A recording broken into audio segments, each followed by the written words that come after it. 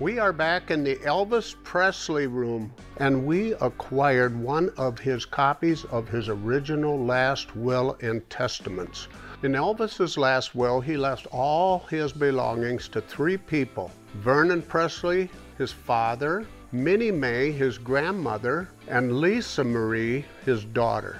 Elvis Presley had this will rewritten in March of '77, 6 months before his passing. A collector down in Memphis, Tennessee contacted us at the museum and told us about this will he had, and I acquired it through him. After I purchased it, I had an expert look it over. He checked the age of the paper. He looked at the handwriting on it to make sure it wasn't a copy, and it was original. If you get a chance to come and visit us at Historic Auto Attractions here in Roscoe, Illinois, you can see this last will and testament. There's 14 pages that you can read and see all the things that Elvis had for his wishes.